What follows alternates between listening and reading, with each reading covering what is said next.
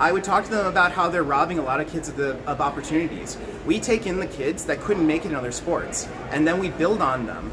A lot of the kids I got here, they were the ones who didn't make it to volleyball. They were the ones who were terrible at soccer. They were the ones that just couldn't cut it in cheerleading. And so they still wanted to flip, they didn't know how, and they came to me. And me and my wonderful coaching staff, we were the ones who taught them that they have worth, they have meaning, and they have a place with us.